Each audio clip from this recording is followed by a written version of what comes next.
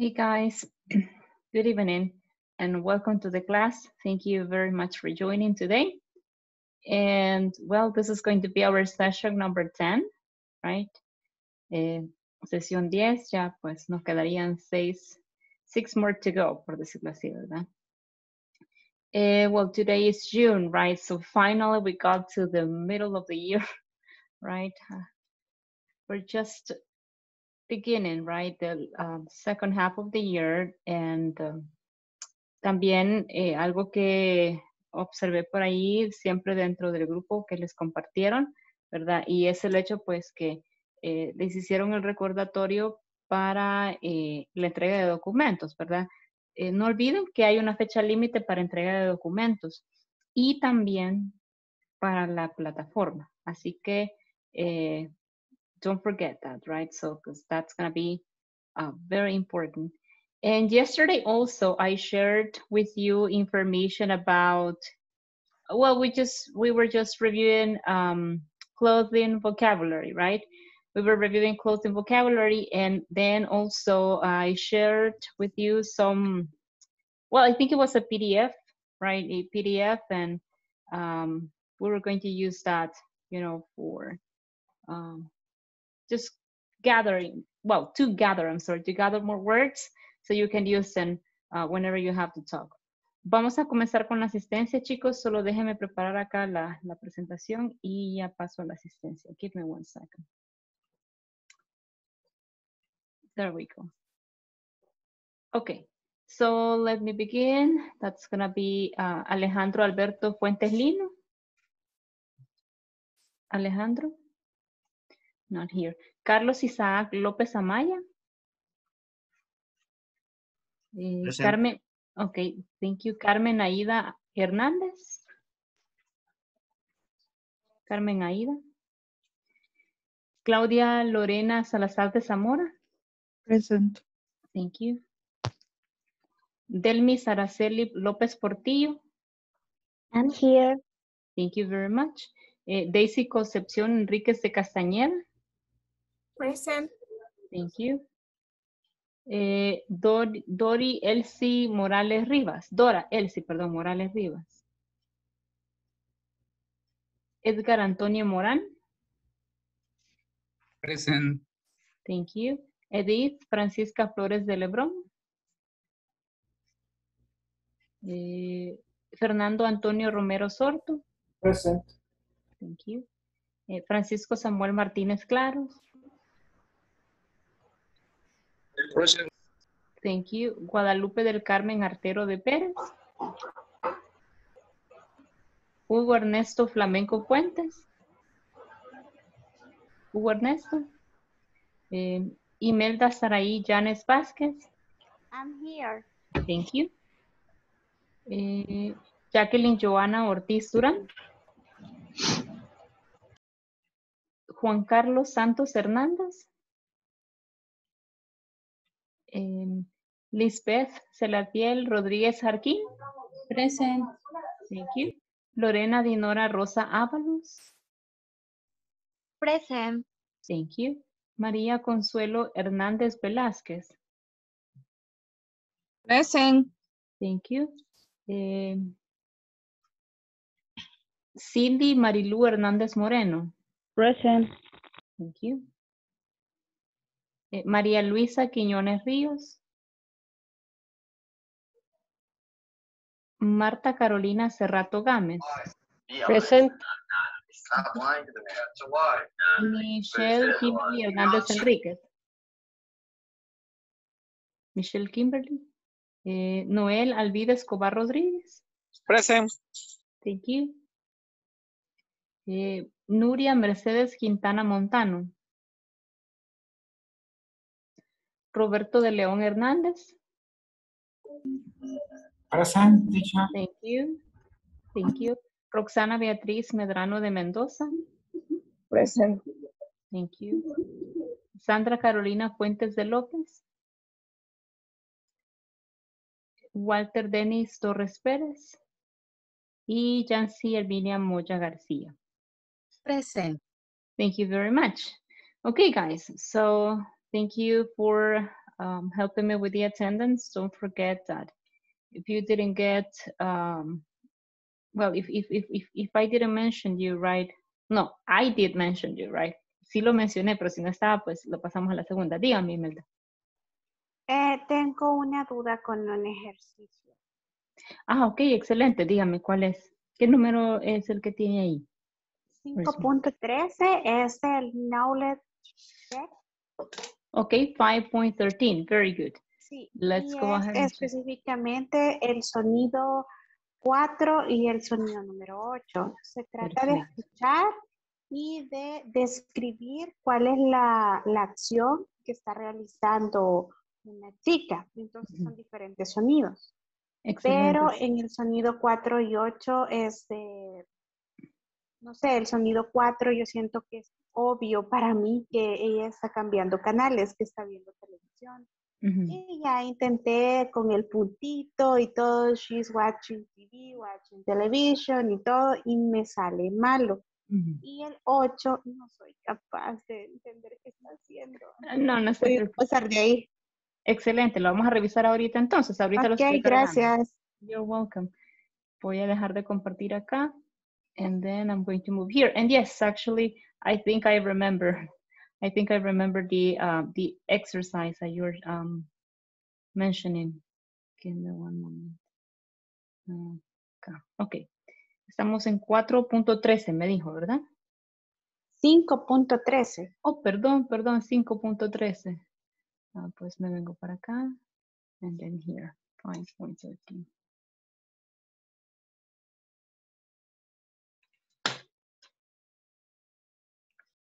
It's loading, está cargando.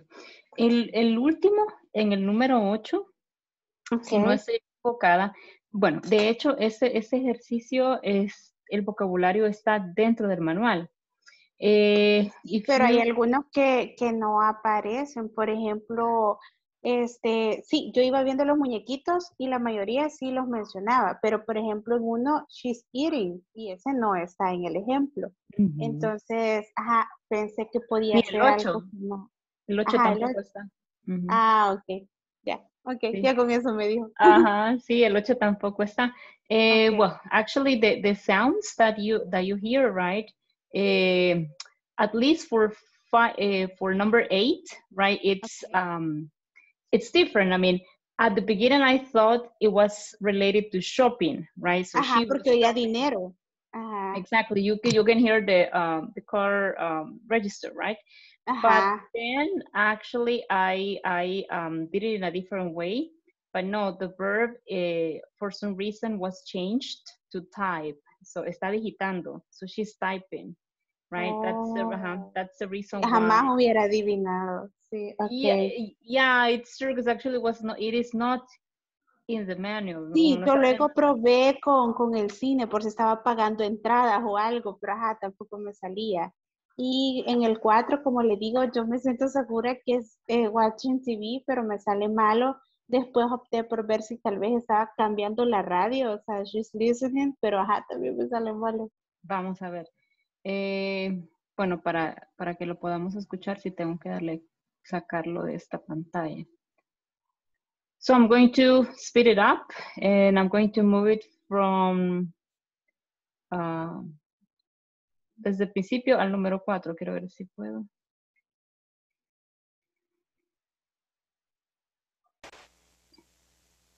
Three.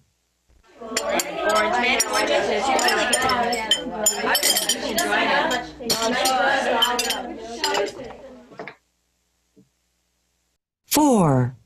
Heaven's prisoner. Come see. Straight next Wednesday night. It's true. That sounds like that. Why don't we try it? Porque vamos a probar si nos los toma como las oraciones completas. She's watching TV, right? She's watching TV and she's typing. Aunque creo que también solo toma también solo los verbos, pero let's see. She is typing. Le voy a click en submit. Y sí, as you can see here, incluso me lo tomó sin agregar una mayúscula. Y de mayúscula, TV. Sí, yo lo había puesto todo en minúscula. Ah, ok, sí, pero aquí miren, nos tomó she's watching TV y también she's typing, está digitando, right? So, that's the Ok, reason. perfecto. Eso era. Muchas gracias, teacher. Bueno, ya sabe, para servirle. Veamos, sí, incluso ni no nos pidió puntos tampoco. Ok, very good. ¿Alguien Ok, más, chicos? gracias. Bueno, ¿alguien más que tenga alguna pregunta, chicos, con la plataforma? No questions with the exercises. Ahorita veo. Dígame, Daisy. Podemos ver el punto 5.4. 5.4, claro que sí. Ajá. 5.4. He intentado hacer el ejercicio, pero no sé por qué no le pego a nada. No, no se preocupe. Vaya, con este tema pues es muy bonito, ya lo vamos a ver, pero para este ejercicio específicamente tenemos que seleccionar dos opciones. Cuando nosotros veamos el tema, ¿verdad? About telling the time, porque ya es dentro de la sección 5, significa que lo vamos a ver entre el jueves de esa semana y el lunes de la otra.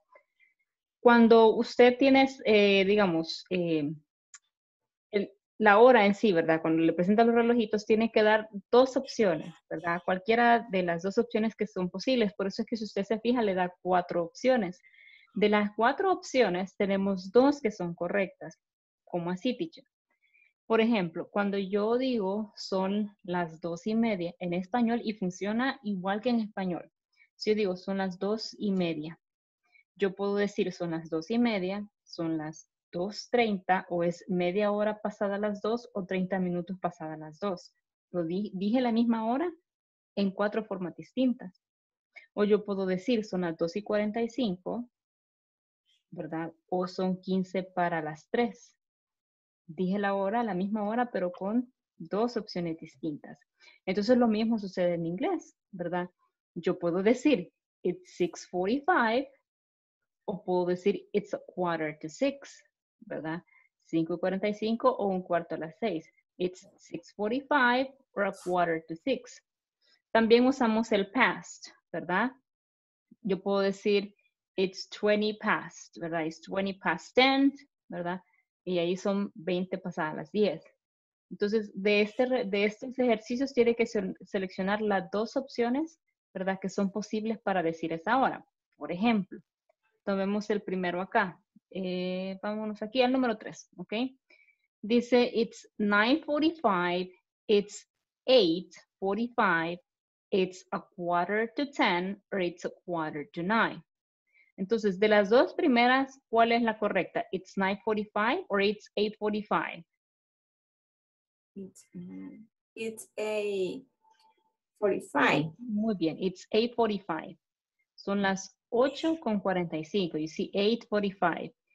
Y tengo la otra forma de decirlo, al igual que en español. ¿Cuál sería la correcta? It's a quarter to 10.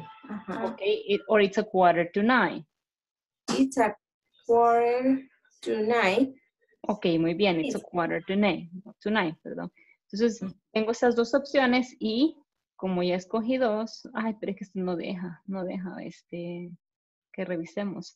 Pero esas son las dos opciones correctas, ¿verdad? Esta misma hora la puedo decir de estas dos formas. It's 8:45 or it's 8:45. No sé si usted estaba seleccionando dos o solo una. Bueno, al principio sí me equivoqué y solo había seleccionado una, pero en la número 1, Sí. en el ejercicio número 1, ya seleccioné dos, las que yo considero y no me... ¿Sería cuál, el ejercicio, Daisy? el 1, vamos a ver. Este de acá. El 1 es el 2. Ajá, es que el 1 es el ejemplo. Creo que se refiere a acá. Entonces, sería el 2. Vale. Sí. Muy bien. ¿Cuáles son las dos opciones que usted ha seleccionado? Vamos a ver. It's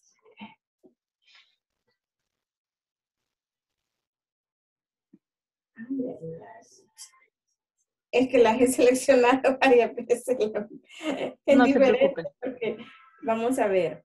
Dice que son faltan 10 para las 7, ¿verdad? Muy bien. Ujú. Serían, it's 10 to 7. Muy bien. Y luego la segunda forma de decirlo. Y después dice que son las 9:35.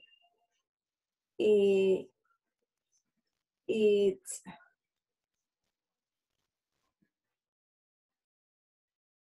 si son las 9, no, perdón. Son las 7:50, ¿verdad? No, no son las 7. Las Porque 6. porque faltan 10 para las 7. Ahí está, entonces, it's 6:15. 50. Muy bien. It's Ajá. 6:50, correct, right? Es que esa era la que no, la que no Sí, me habían dado en otro lado, menos en eso. no se preocupe. Si gusta, selecciónalas ahorita y Ahorita la compruebe que esté correcto. Ujú. Sí, quiero ver. ¿No? No, it's No. 6. Es que, espérame. Veamos si lo estamos haciendo bien. Este es el ejemplo, number 1. Este es number 2, right? Okay. It's 10 to... Perdón. Vamos a ver. It's 10 to 7.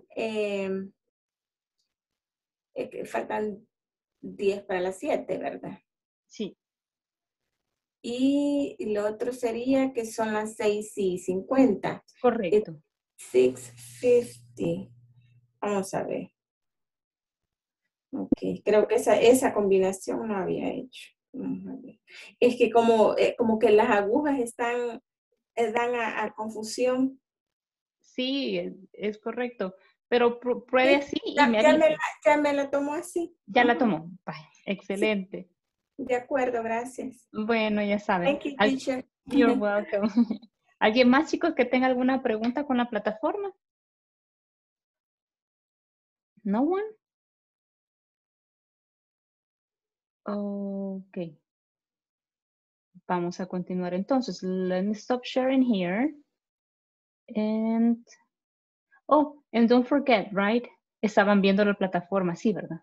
Don't forget that here, ¿verdad? Donde dice progress, you will be able to check, right, what you have done, lo que usted ha hecho. Bueno, en mi caso, pues yo solo entro a revisar ejercicios con ustedes, ¿verdad? Esa es la razón por la que prácticamente no tengo nada. But you will be able to see here, right? Si su barrita llega acá al 80, ¿verdad? O llega al 100, entonces ahí estamos bien. Pero si no toca acá la franja, ¿verdad? Esta franja lo que nos indica es la meta, o al menos el porcentaje mínimo para poder pasar el módulo. Si lo sobrepasa, pues mucho que mejor, ¿verdad? La mayoría de ustedes ya sobrepasó el mínimo y pues ha logrado un 100. Entonces acá abajo también se lo detalla, ¿verdad? Aquí le da pues más información y qué porcentaje equivale cada ejercicio, ¿verdad? Entonces aquí les da el porcentaje que han ganado con cada ejercicio, ¿verdad? Y acá pues les muestra el progreso en sí y el total, ¿ok? Así que don't forget to check on that if you have questions, ¿ok?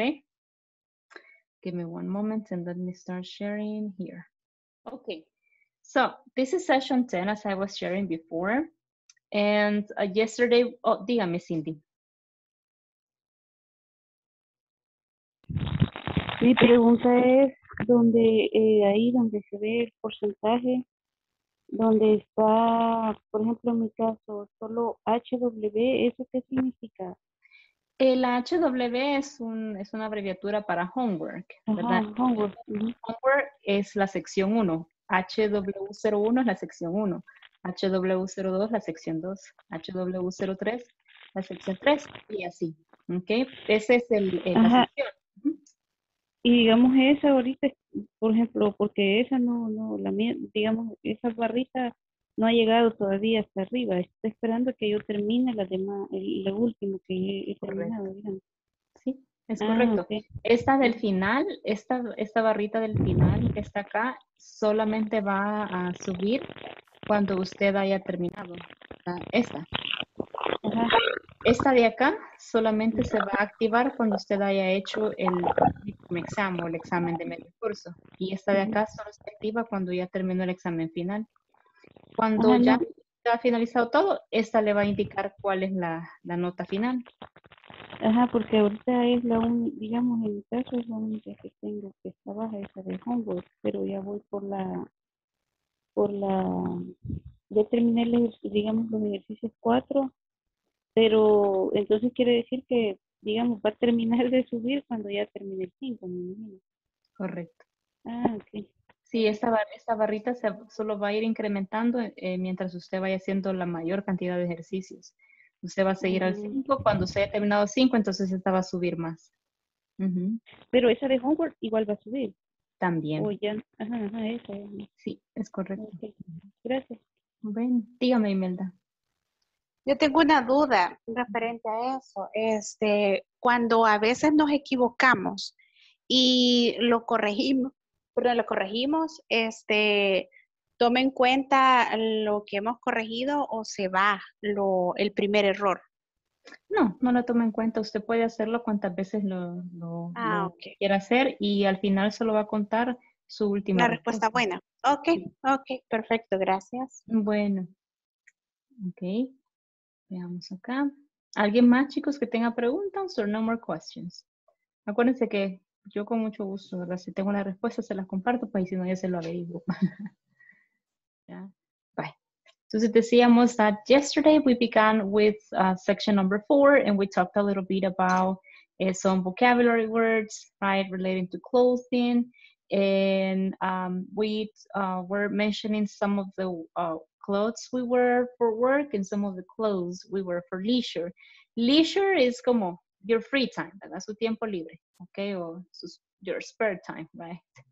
And then we talked a little bit about some of the clothes that we wear here in El Salvador because we do not wear clothes for cold weather, ¿verdad? El clima fue frío, ya no es muy común por acá. And generally, well, during this time of the year, we have rain, but for this particular year, we have a lot of heat, mucho calor.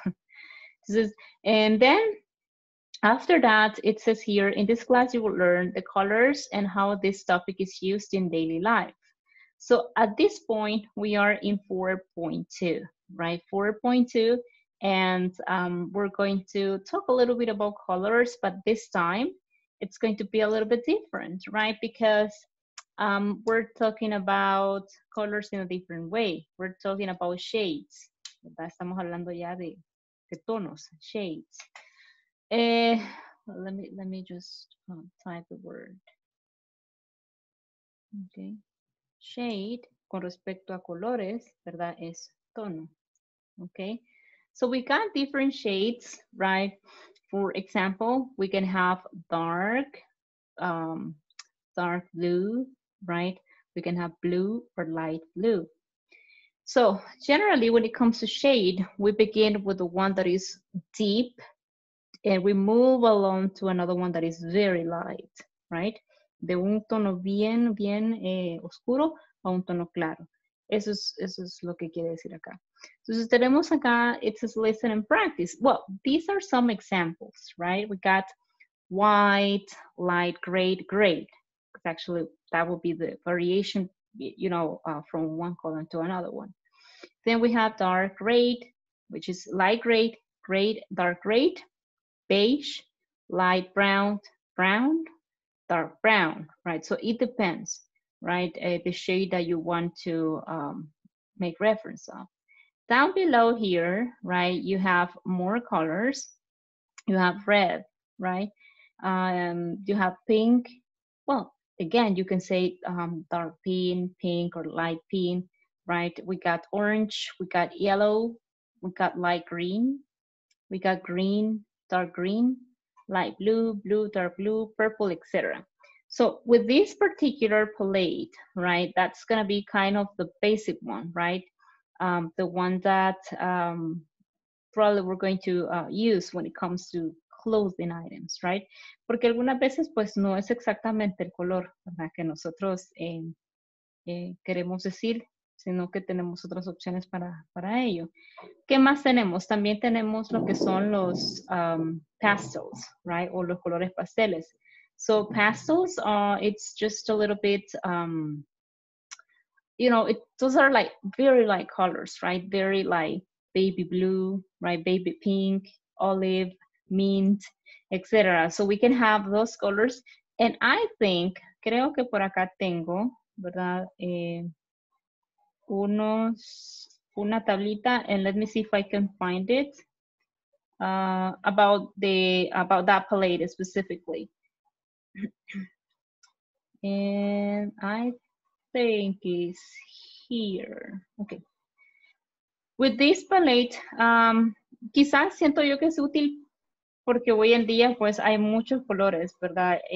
Muchos accesorios también que tienen esa paleta de colores. Palette, right? Paleta, palette. Color palette. I have it right here. Acá está. So I'm going to share with you. This is just an example, of course, right? It's not like that's going to be for, you know, like one chart that you're going to use for every color. No, it's just an example. It says pastel color palette, right? It's a sample sheet, right? And there you have some of the pastels, right? Pastel colors. As you can see, you have gray, you have raspberry, rose, baby pink, lilac, dark egg, que por cierto ese color para mí es nuevo, pero la verdad es que es un color muy bonito. ¿Y por qué se llama dark egg, teacher? Porque se supone pues que ese color es el que tienen esos, los huevitos que ponen los patitos. Bueno, no sé si acá es así, ¿verdad? Pero actually that's a, you know, a very similar color, right? That goes with dark egg. Baby blue, smoke, right? Lavender, mint, sea green, pea, lemon, sepia, coral, peach, and apricot, right? So those are some of the colors that we have in the pastel color palette, right? Just in case if you want to, you know, use a, you know, variety of colors to describe your clothing items. And these colors are very popular nowadays, and that's important, you know, to know how to you know, say them, how to pronounce them, etc. So that's gonna be for colors, and plus the ones that you have here, right, in your manual. So it says, what are your favorite colors? What about you guys? I will tell you mine. I will tell you my favorite colors. Okay, I'm going to type it here.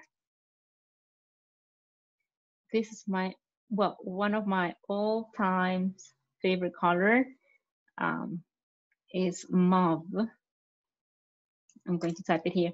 Go to your chat, please. Go to this chat section. My favorite colors are mauve and probably, I don't know if I should say olive green. I'm not pretty sure. Probably yes, olive green. Okay, so those are my two favorite colors. My all-time favorite colors are mauve and olive green. I really love those two colors. And what about you guys? ISSS, ¿cuál sería su color favorito? Type it in the chat. Ahí en el chat, pónganos, please.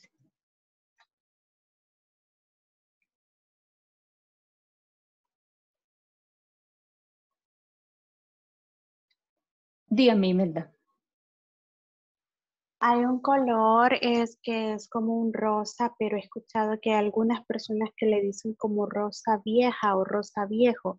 ¿Cómo lo puedo decir en inglés? Es el que les acabo de escribir yo, mauve. Ese es mi color favorito. Lo veo. En el chat está. Ok. Sí, ajá. Ese es mi color favorito, por eso. Ajá, ok. Gracias. You're welcome. Mauve. It's mauve, right? Mauve. Fuchsia, okay, very good, excellent. Fuchsia pink. Okay. Yeah, actually, as Imelda was saying, my favorite colors, ahí lo dijiste, Imelda, ahí en el chat. My favorite colors are mauve and olive green. I love those two colors. I don't know, I just love the combination of them. And then it says fuchsia pink, says Lisbeth, yellow and green, says Claudia. Carlos says black and lavender. Yeah, lavender is a beautiful color. I really love it. Edith says light blue. Michelle says pink. All shades of pink. Cuando yo digo all shades of,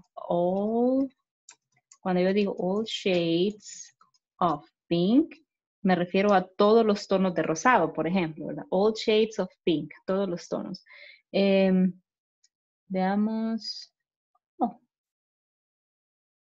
Pink, ¿verdad? My favorite colors are dark green and dark blue, dice Edgar. Delmis says black and blue.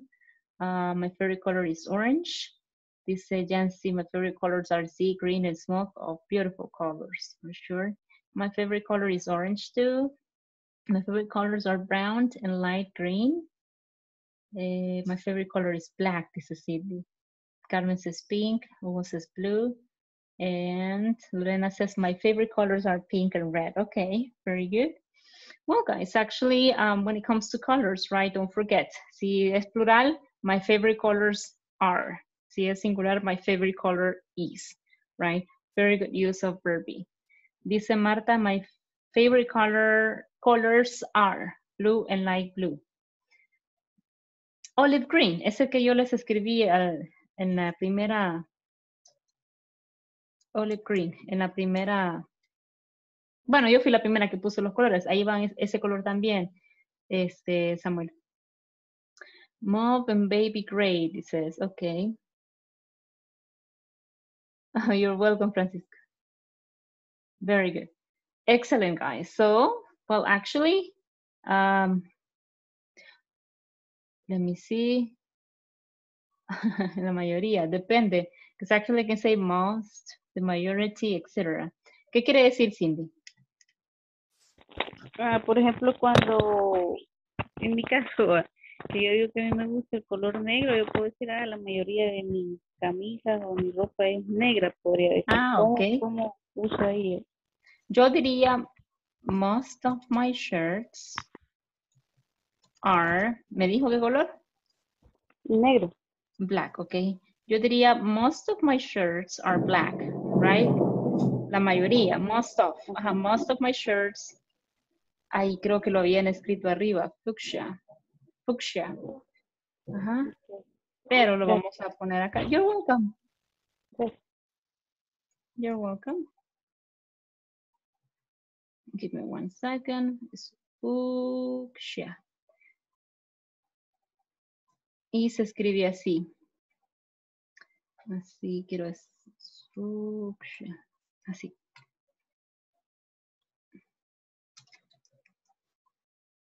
Y ahorita les pongo la pronunciación.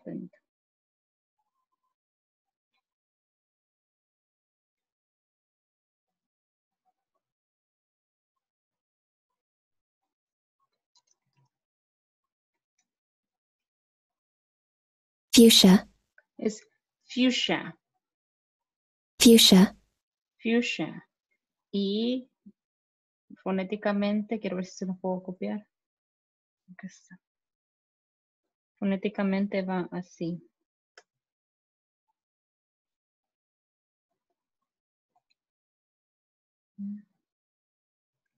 Acá.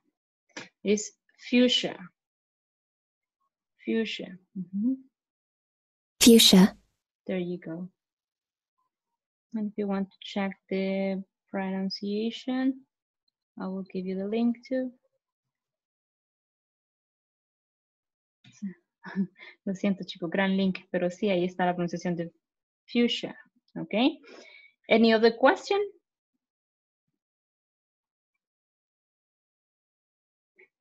Preguntas, chicos. Sorry, sentí como que me estaba picando un animalito. Okay, no more questions. Very good. Well, that is about the colors, right? So let's move on. Let me just erase here my My drawings. Very good. Okay, so what else? Well, then after that, we have a conversation, right? And in the conversation, we have two girls. We have Pat and Julie. And the conversation goes like this. We're going to then practice with some volunteers. It says, great, our clothes are dry. Where's my new blouse? What color is it? It's white. Here's a light blue blouse. Is it yours? No, it's not mine. Wait, it is mine. It's a disaster. Oh no, all our clothes are light blue. Dice Pat, here's the problem. It's these blue jeans. Whose jeans are they? They're mine. Sorry, she says, right? Así que cualquier parecido es pura coincidencia. El día que compró ropa nueva y no la lavó a mano primero, sino que solo la metió a la lavadora, pues, y luego así aprendimos que la ropa manchaba, ¿verdad? So that's what happens here. Now, what are we going to get from the conversation? We're going to get the use of possessives, right? Possessive pronouns and possessive nouns. Vamos a ver. Necesito 2 volunteers, 2 chicas to help me with the conversation, please. Imelda, thank you very much. And Claudia. So Imelda, ayúdeme con Pat y Claudia, ayúdeme con Julie, please. Okay, great. Our clothes are dry. Where is my new blouse? What color is it? It's white. Here's a light blue blouse. It is yours? No, it is not mine. Wait, it is mine. It's a disaster. Oh no, all our clothes are light blue. Here's the problem. It's these new blue jeans. Whose jeans are they? They're mine, sorry. Thank you very much. Excellent. Pobrecita, la chica mancharon toda la ropa, right? So thank you. Now, what we're going to get, as I said before, from the conversation, right, that Imelda and Claudia were reading, is the use of possessives, right? So before, one of your classmates, she asked a question, right, about whose. Lisbeth pregunta, ¿qué es whose? Vamos a ver si alguien nos ayuda a responderle a Lisbeth. Who remember? Who ¿Quién? remember? ¿Quién? No, ese es who. Who es quién, pero whose. Okay. ¿De quién? O no sé, algo así. O a quién. ¿A quién le pertenece? Right? Very good. Cuando yo agrego whose a una pregunta, estoy buscando por esa persona. ¿De quién? ¿A quién le pertenece? Whose jeans are they? Or I can say, whose pencil is this? Right? No, perdón. Whose pencil is it? Right? Or is it? Right? ¿De quién es el lapicero? Right? Or I can ask, whose books, right, are they? Or are these? Son estos, ¿verdad? ¿De quién son estos libros? ¿Verdad? En este caso ya los tiene en la mano, ¿verdad? ¿De quién son estos? Estos jeans, ¿ok? Entonces es la pregunta para saber a quién le pertenece algo en este caso.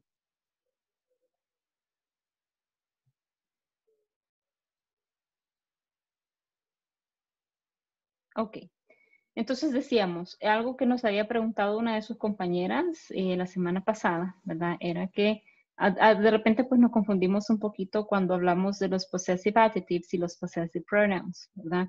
Entonces cuando nosotros pues hablamos de possessive adjectives, right? Possessive adjectives, ok.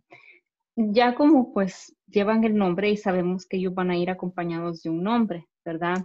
They go before a noun, antes de un nombre. For example, I can say, these are my, what? Estoy pensando en algo de la refrigeradora.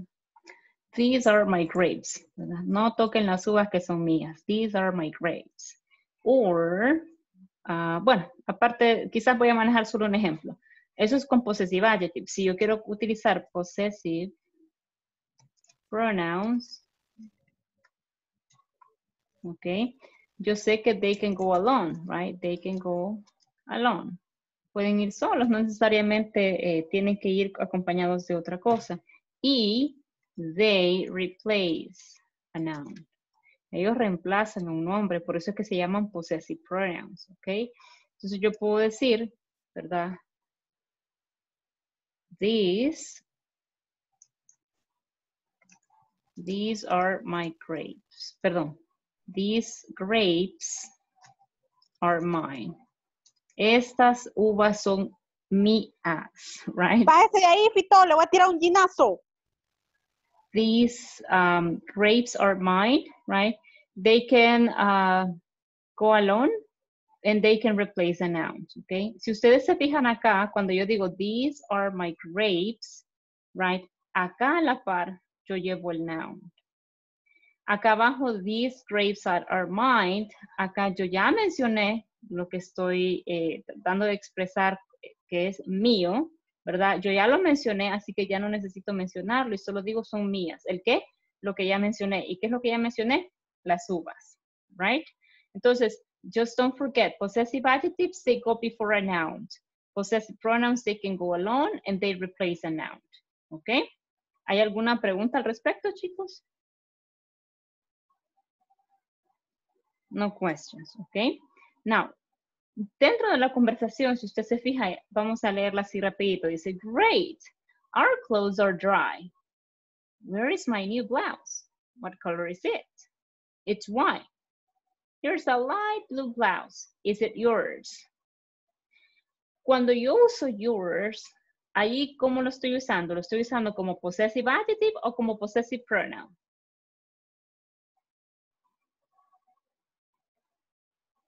¿Cómo lo estoy usando? ¿Como possessive adjective o como possessive pronoun? Possessive pronouns. Muy bien, es un possessive pronoun. ¿Por qué, teacher? Porque yo estoy reemplazando lo que yo ya mencioné. ¿Y qué es lo que yo ya mencioné? The blue blouse. The blue blouse. Muy bien. Entonces, yo ya no la vuelvo a mencionar. Yo digo, here is a light blue blouse. ¿Verdad? Aquí está esta blusa celeste. Is it yours? Es tuya. Porque si yo viniese y dijera, here's a light blue blouse. Is this light blue blouse yours? No tiene sentido, right? Entonces, en este caso solo vengo y digo, is it yours? Porque ya lo mencioné, ya dije la descripción de lo que yo acabo de lo que yo quiero saber si le pertenece a esta persona, ¿verdad? Entonces, pregunto, is it yours? Luego acá abajo dice, no, it's not mine. Y nuevamente, es un pronoun. ¿Por qué? Porque yo ya no necesito volver a mencionar esa light blue blouse. Ya se sobreentiende que de ella estamos hablando. Entonces yo digo, no, it's not mine. En vez de decir, no, that light blue blouse isn't mine. No necesito hacerlo porque ya solo con decir it's not mine ya dije todo. Luego dice, wait, it is mine. It's a disaster, right? Sí es mía, ¿verdad? Oh no, all our clothes are light blue. Here's the problem. It's these new blue jeans. Whose jeans are they? They're mine, okay? Again, ¿de qué estoy hablando? Estoy hablando de esos blue jeans, ¿verdad? ¿Y de quién son? They're mine. I'm sorry, my bad, my mistake, ¿verdad? Yo tuve la culpa, los compré y no revisé si la tela iba a ¿cómo decimos nosotros? A desteñirse, okay? Now, that is about possessive adjective y possessive pronouns. Quizás eso es como lo más importante que debemos saber sobre ellos. Give me one second. After that, there is a very short point when it comes to conversation, right? And it says listen and practice and notice the pronunciation of S and sh, right? So as you can see, right, one is going to be like suit, sock, scarf, S, right? Or S. Y la otra es sh, como sh, right? When you have a kid and it's kind of, you know, loud and noisy, you say shh, quiet, silence, right? This is that sh sound is shirt, shorts, shoes, right? So it says, read the sentences, pay attention to the pronunciation of S and sh. S and sh. Then it says, this is Sandra's new shirt. These are Sam's purple shoes. What are my shoes and socks? My shorts and t-shirts are blue. Okay, so let me see. Let me see. Vamos a ver. Volunteer to read them. Pero las cuatro de un solo. Okay, volunteers to read the sentences. Recuerden, es sh and sh. Okay. This is Sandra's new shirt. These are Sam's purple shoes. What are my shoes and socks? My shirts and t-shirts are blue. Vamos a ver, who wants to read them? Okay, Imelda, go ahead. This is Sandra's new shirt. These are Sam's purple shoes. What are my shoes and socks? My shorts and t-shirts are blue. Excellent. Thank you very much, Imelda. Someone else who wants to continue? Another participation? Voy. Dígame, Delmis. This is Sandra a new shirt. These are some purple shoes. Where are my shoes and socks? My shorts and t-shirt are blue. Very good. Excellent. Thank you very much, Delmis. What about you, Francisco? These are Sandra's new shirt. These are some purple shoes. Where are my shoes and socks? My shirt and t-shirt are blue. Excellent. Very good. Okay. Excellent. Thank you very much, Francisco. Actually, we have to be just careful, right? Sometimes it's kind of, well, when it comes to, you know, repeating the sound and just adding the S to some of the words is kind of confusing, pero ustedes lo hicieron súper bien. Now, also, one more thing, right? Otra cosa que es bastante buena para ayudarnos, ¿verdad? A desenvolver quizás un poquito esta lengua a veces es tongue twisters, right? If you can practice with tongue twisters, that would be perfect, right? Tongue twister. Tongue twisters will help you a lot, right? O los trabalenguas, decimos nosotros, para tongue twisters. Okay, that can help you. Let me see. I think I have one here. Dígame, Delmis. Delmis. Imelda. Lo siento. No, ok. Sí. Dígame. Cuando nosotros en español hacemos una pregunta, no tenemos mucha diferencia en la pregunta o cuando decimos solamente una oración. Como si, por ejemplo, como una flechita hacia arriba si es pregunta. Y si es una oración lineal, digamos así. Pero en inglés eso tiene que ser, ¿cómo decirle? Se tiene que pronunciar bien si es pregunta u oración para que se pueda entender. Pero, por ejemplo, yo acabo de pronunciar los 4, pero siento que, por ejemplo, en el 1 terminé como una pregunta, como que si subió por ejemplo, el new shirt. Entonces todavía eso no sé cómo hacerlo. Bueno, eso es correcto, Delmis. De hecho, pues, quizás nosotros en nuestras estructuras sabemos cuando preguntamos, ¿y qué dice? ¿Por qué no fuiste? Etc., right? So, in our, I would say, in our mind, right, we convey the meaning because we understand how we ask questions. Pero definitivamente siempre nos hacemos la pregunta, ¿y si yo estoy preguntando en otro idioma? ¿Qué es lo que tengo que hacer? Pero creo que usted misma se ha contestado, ¿sabe por qué? Porque con respecto a preguntas, todo tiene que ver con entonación, ¿verdad? Y sí, una de las cosas importantes de las preguntas es que, bueno, por ejemplo, escrita. Si nosotros la escribimos en español, sabemos que lleva un question mark al principio y uno al final, ¿verdad? Una cosa es escrito, pues yo agrego el question mark al final. 2, intonation, right?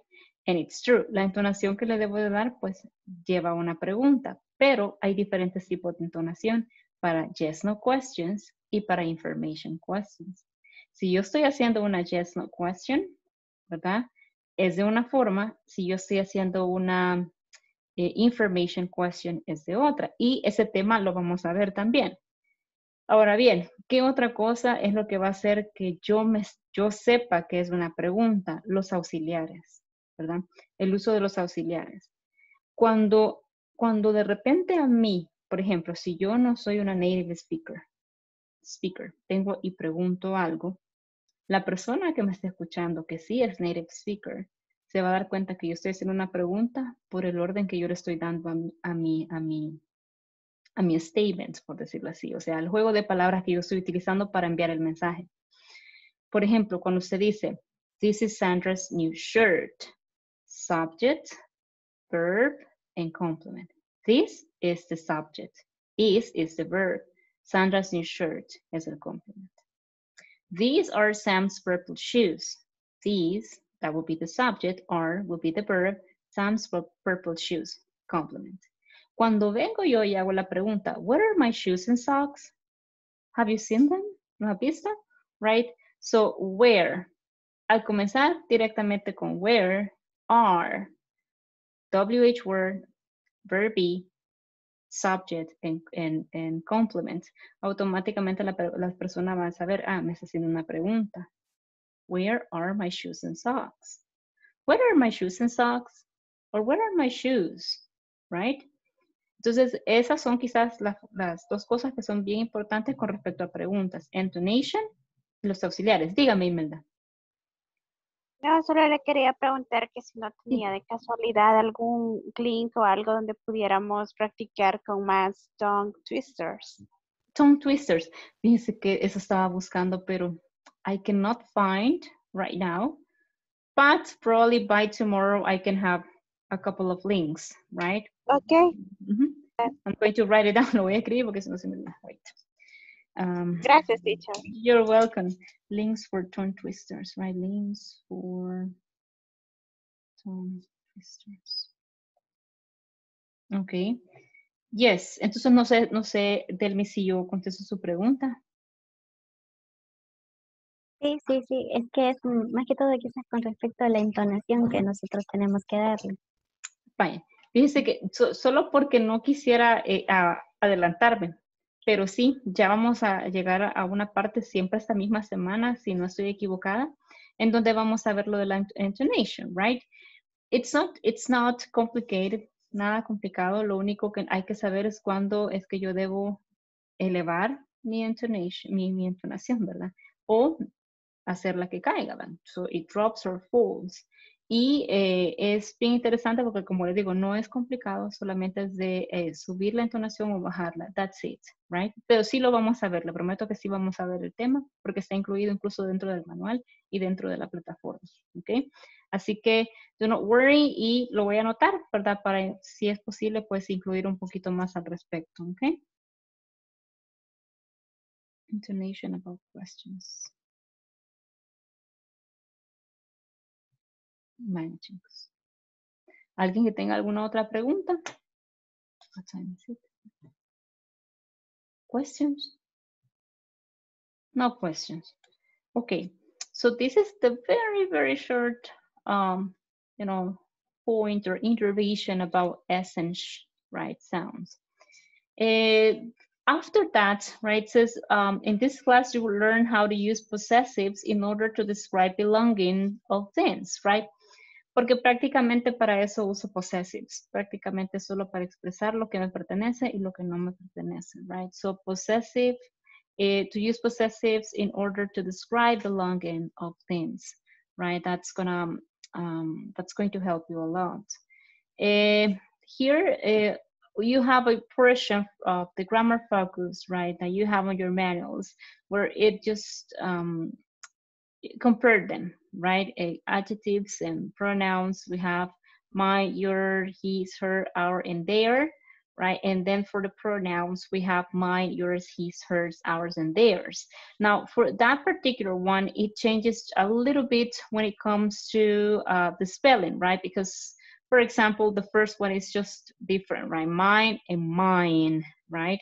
Then for the rest of them, as you can see, you just add the letter S at the end, right? And also we have the question, WH word, perdón, the WH word que nos preguntaban al principio, whose blouse is this? Whose jeans are these? Right? ¿De quién o a quién le pertenece? ¿De quién es esto? Right? Entonces, cuando yo los uso, prácticamente estoy preguntando por el dueño o el poseedor de esa prenda. ¿Qué más? Hay otro punto importante siempre acá mismo, que es el possessive as. Entonces, tenemos acá tres cosas. Con respecto a possessive as, ¿verdad? Que es un tema así bien cortito, right? When it comes to possessive as, I'm going to type it here. Possessive apostrophe s. Con possessive as, guys, prácticamente lo que yo hago es primero, ¿verdad? Mencionar, bueno, I'm going to give you an example. This is Mary's cell phone. Es el teléfono de Mary. Cuando yo uso possessive as, y ustedes lo pueden ver por doquier, ¿verdad? Sí, se hizo bien popular, me acuerdo yo quizás. A finales de, no, principios de los 2000 quizás. Se hizo bien famoso, ¿verdad? Que medio mundo le ponía a su negocio Marías, ¿verdad? Salón, X, ¿verdad? Y agregaban apostrophe S. Entonces, cuando yo ocupo apostrophe S, primero yo debo de mencionar el poseedor y después del poseedor viene la posesión, ¿verdad? ¿De quién es? De María. ¿El qué? El teléfono. This is Mary's cell phone, right? They are my sister's friends. Los amigos de mi hermana, right? They are my sister's friends. Ay, my goodness. Se aprovechan los zancudos cuando uno no los puede matar. So, they are my sister's friends. Es cierto, sí, me ven que me siento a dar una clase y ellos vienen a mí, ¿ok? Then, hay una cosa importante también con possessive as, guys. Cuando yo lo utilizo con plurals, cuando lo voy a utilizar con plurales, entonces ya no lo puedo hacer así, ¿verdad? Como así, teacher. Por ejemplo, cuando yo digo, this is my parents' la casa de mis papás, my parents' house. Teacher, pero ahí usted solo puso la S. Perdón, la apóstrofe y la S.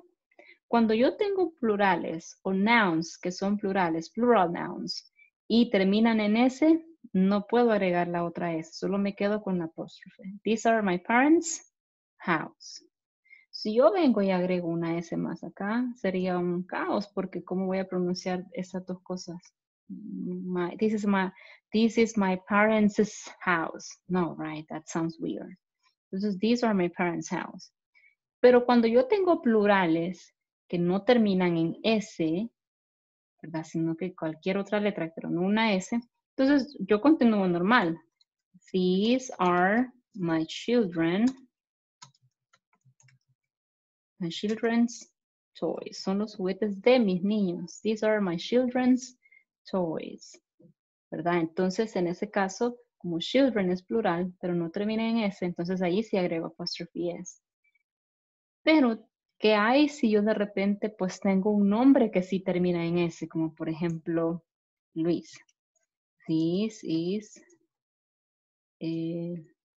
perdón, Luis. El carro de Luis.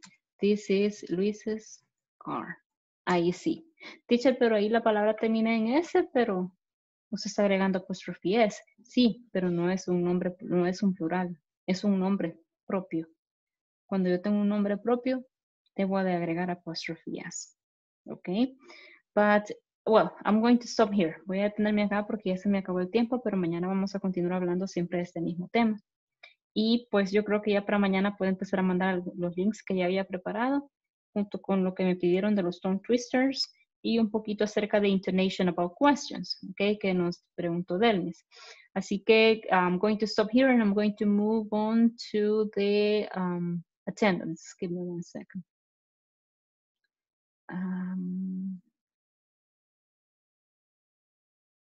Acá está. Antes que me vaya, chicos, ¿alguna pregunta antes que empiece con la asistencia? Teacher, una pregunta, y si alguna palabra, no sé, terminara en una Z, siempre se pondría el apóstrofe y la letra S. These are my quizzes answers. I would say yes, but let's see.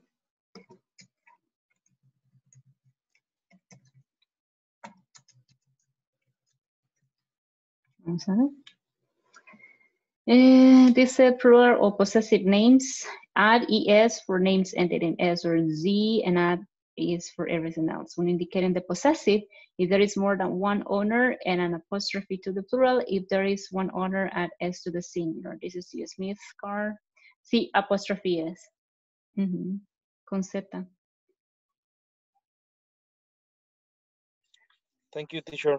You're welcome. Sí, bueno, a menos de lo que acabo de leer, ¿verdad? Give me 1 moment, guys.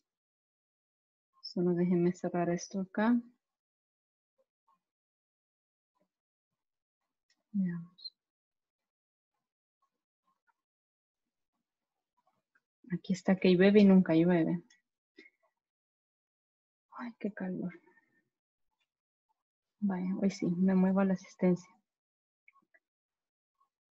Alejandro Alberto Fuentes Lim. Carlos Isaac López Amaya. Present. Thank you. Voy, chicos. Carmen Aida Hernández. Carmen Aida. Claudia Lorena Salazar de Zamora. Present. Thank you. Delmis Araceli López Portillo. Present. Thank you. Daisy Concepción Enríquez de Castañeda. Present. Thank you. Dora Elsie Morales Rivas.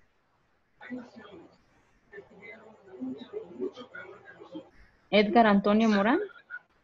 Present. Thank you. Edith Francisca Flores de Lebrón.